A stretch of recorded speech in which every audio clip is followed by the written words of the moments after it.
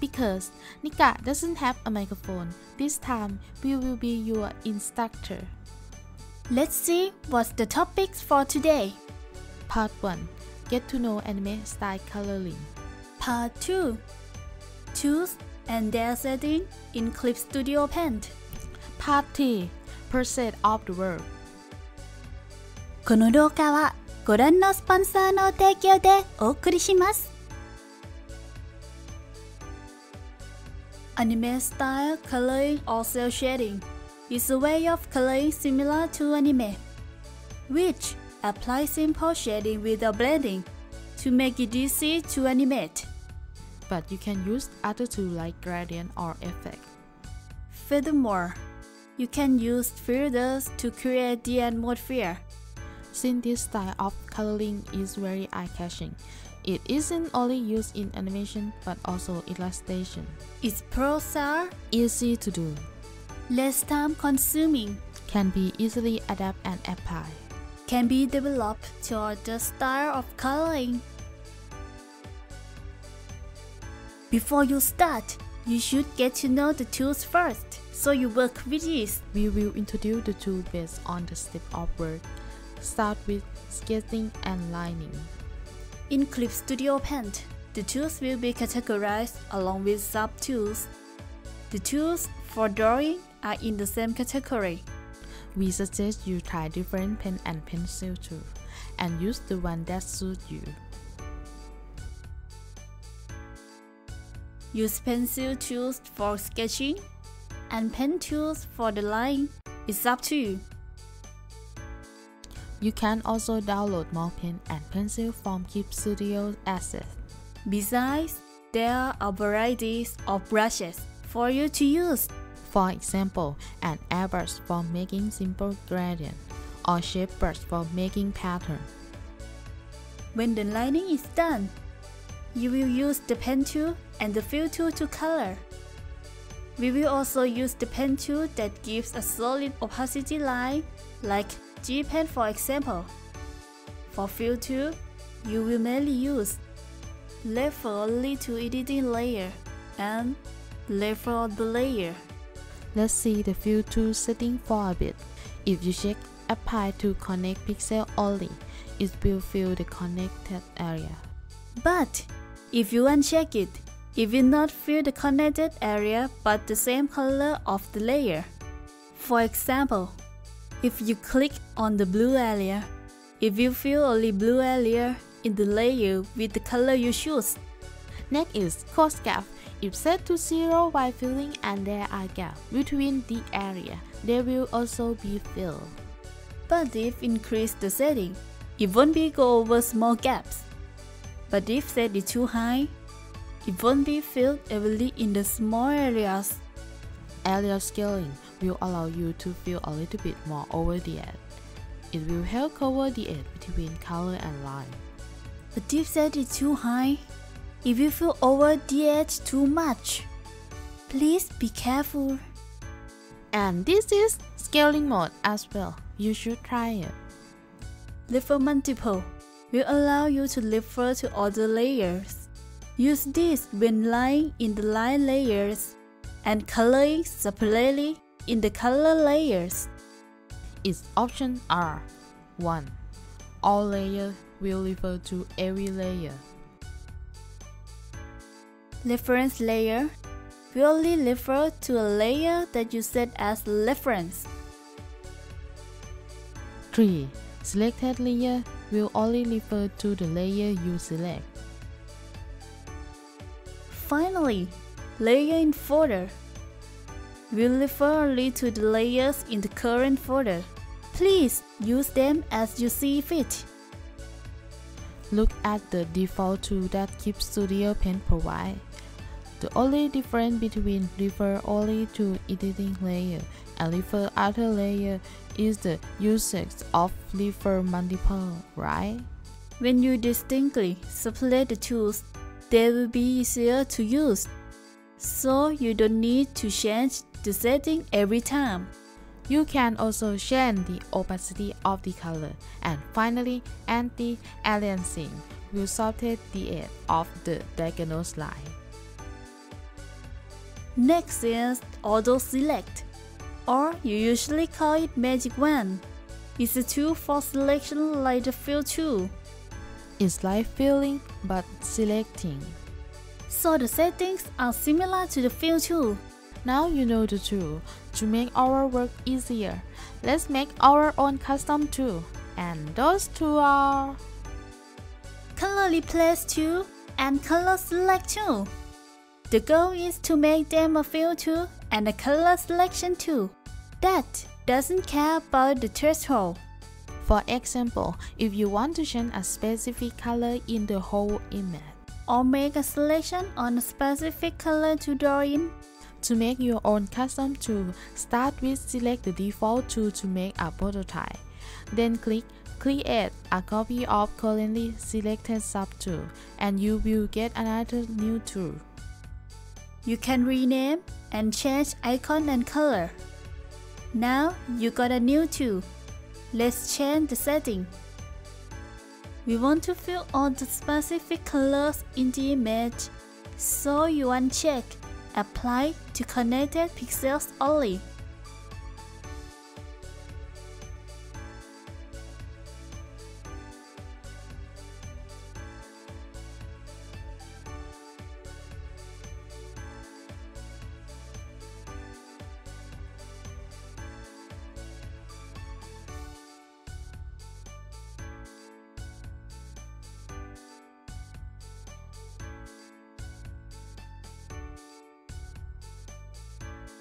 To save the setting you've done, open the subtool detail and click Save all settings as default.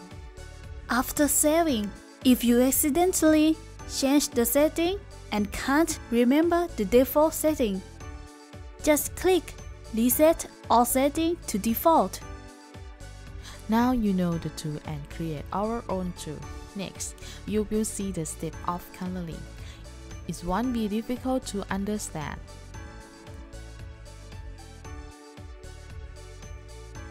We have prepared the sketch. But before we go on with lining, we will make a guide for shading first. The advantage of sketching is that you spend little time to do it, and you will focus on the direction of line and shade.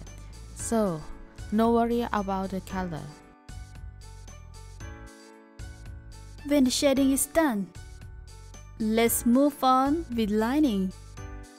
We will use the vector layer for the lining. The vector layer is different from the raster layer. Raster layer will record the color in pixels, so the line will consist of many pixels. While the vector layer will record the direction of the line, which can be drawn or edited by pens or brushes. But some effects like bending cannot be applied to the vector layer. Now back to the lining. To make you see the difference, we're doing two types of lining, with G-pen and real pencil. For those who like the handmade artistic, use the pencil. But if you want to be sharp and graphic-like, you can use the G-pen.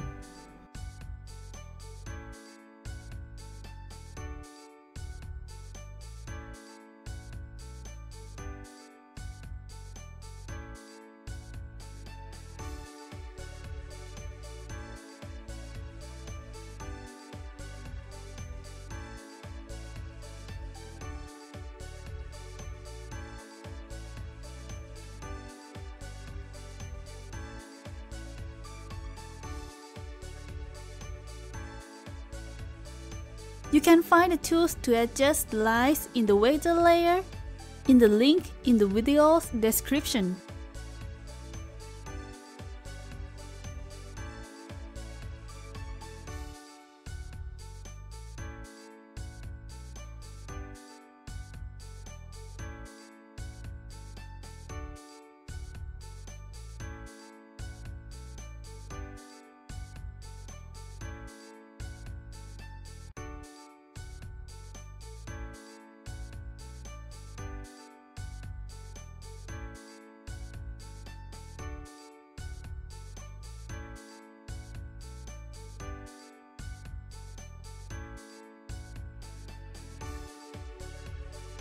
When the lining is done, it's time for coloring. Begin with creating a raster layer and put it below the lining layer. Then, use fill tool for the base color. Use refill the layers to fill the area of the lining layer. To prevent the white spot between the layers, there are an option fill up the better part from fill tool. Instead of calculating from the color that this is the it will calculate the vector line. If you look at the detail, there's an include vector part checkbox as well. If you check it, it will fill the center of the line.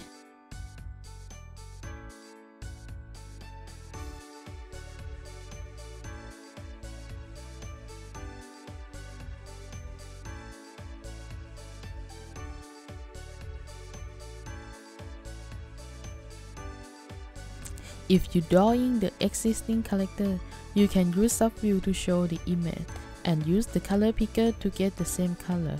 This is more convenient than open many images and switching between them.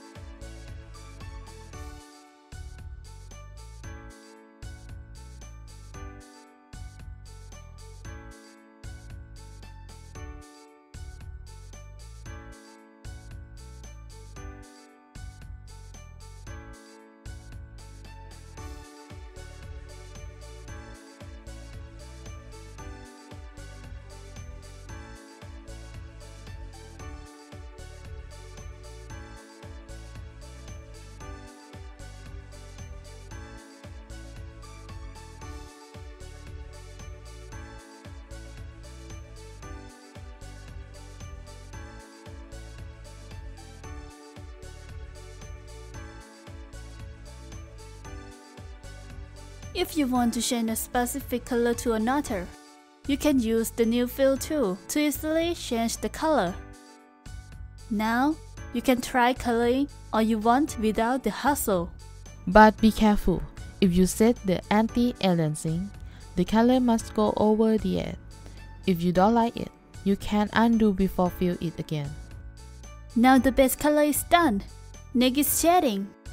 If you determine the direction of the light and shade when you sketch it, you can do the shading accordingly. Let's do it! First, you need to create a new raster layer.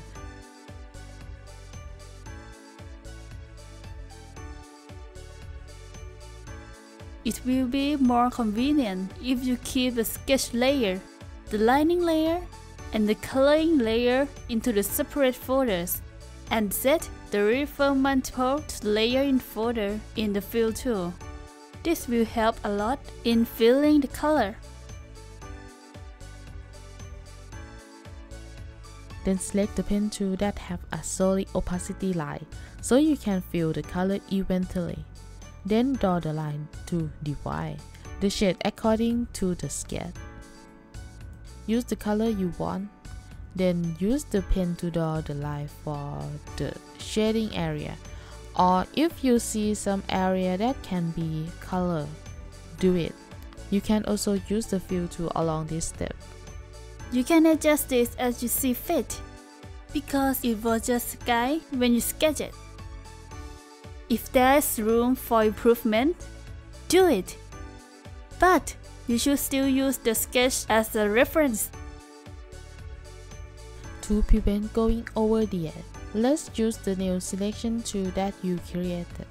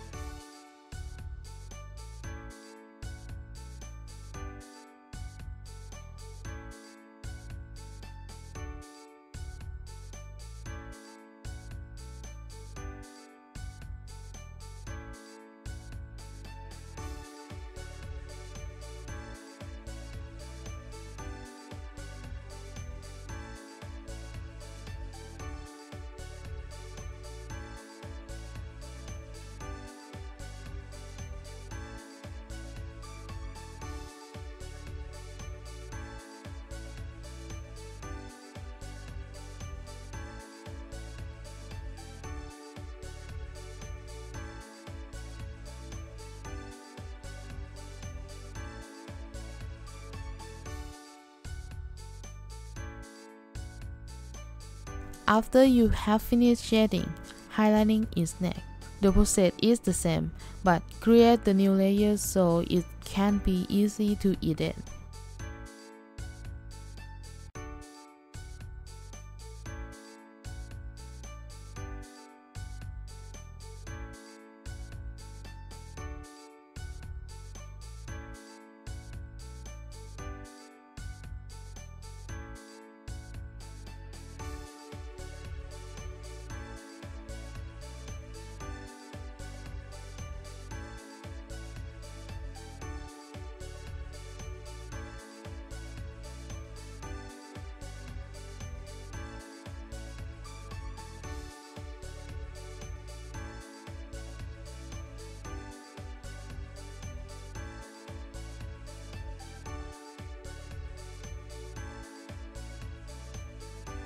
Coloring in an anime style is not complicated, so there won't be many layers.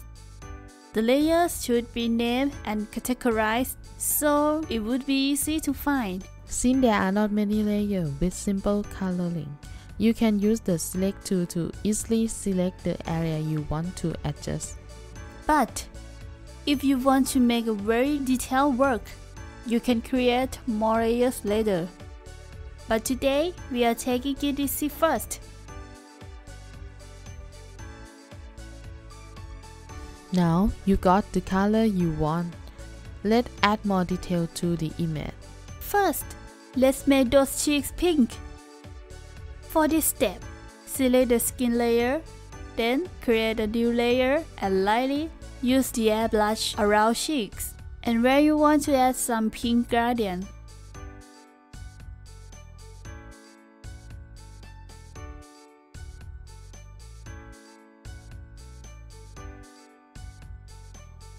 If you want to add a gradient in other parts like hair or clothes, just do it lightly. You can also use blending mode for layers to adjust the color like overlay or soft light. Then, use the airbrush tool to lightly make a gradient.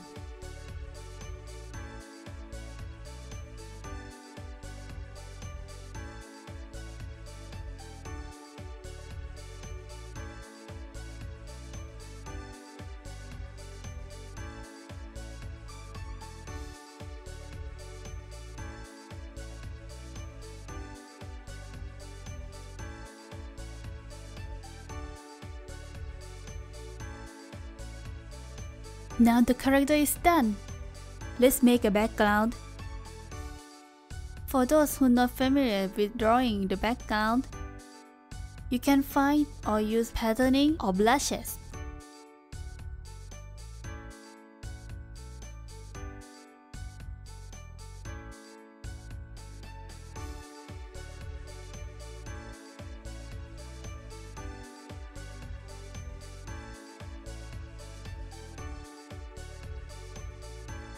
They can be found in the application's materials. If you want to use the background or patterns, just drag them from material and drop on the image. Then use the object tool to adjust them to your heart's content. You can also download more of them from Clip Studio Access.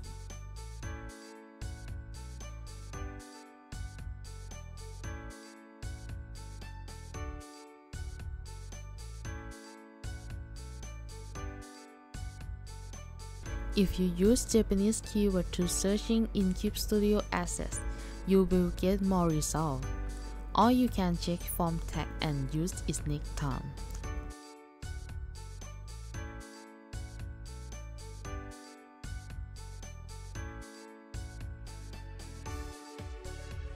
After downloading, there will be in the download section of the material.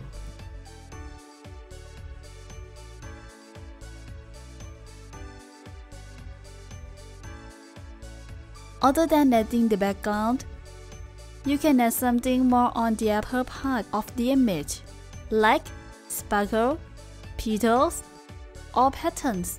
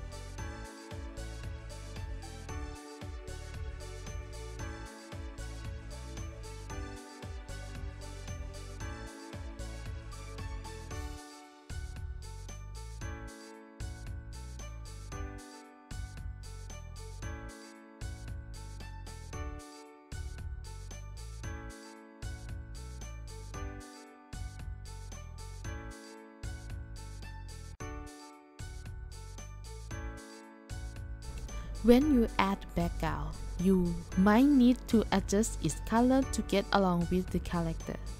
Instead of recoloring, you can use layer adjustment. The commonly used options are tone curve, color balance, hue, saturation, lightness, etc. This time, we will adjust a bit, not to make them too contrast. If you have sought out the layer while using layer adjustment, you can adjust the character color easily with the clipping layer option.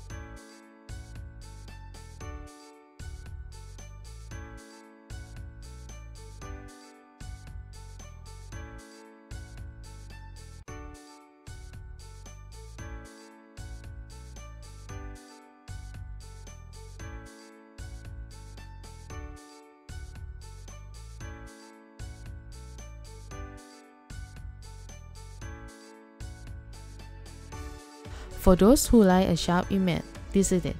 But if you think it's kinda dull and want to make the image softer, let's do the following. Use Merge Visible to New Layer command to merge all the layers in a new layer and make a duplicate.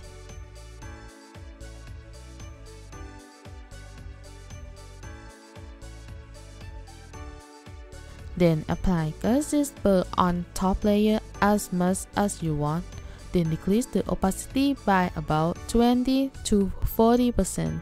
You will get a softer image.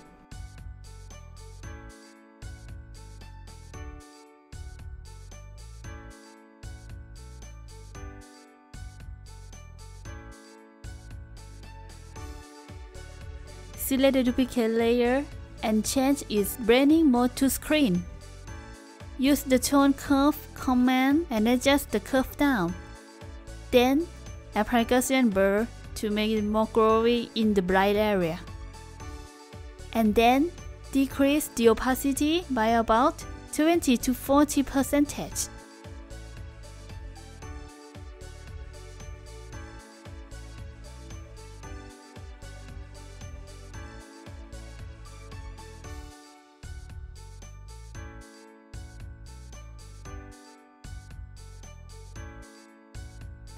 Furthermore, you can create a new layer and change its blending mode to screen and use the airbrush to apply the bright color around the edge of the image to make it look like their light shine through.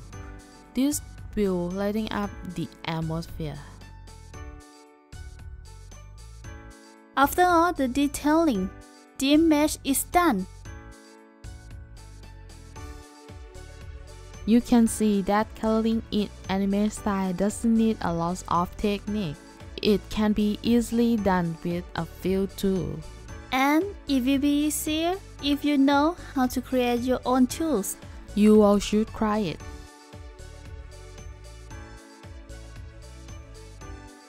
And for today. Thank you for watching. See you again next time. If you like our video, please like and subscribe.